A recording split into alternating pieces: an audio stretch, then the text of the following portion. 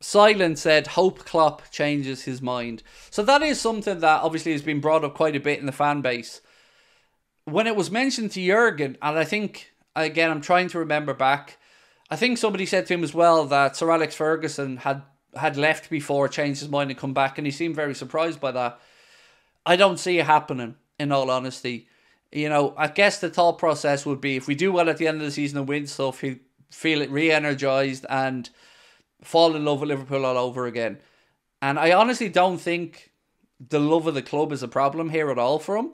I think he's honest in what he said, that he's tired and he needs to recharge and he wants to spend time with his family. I totally get it.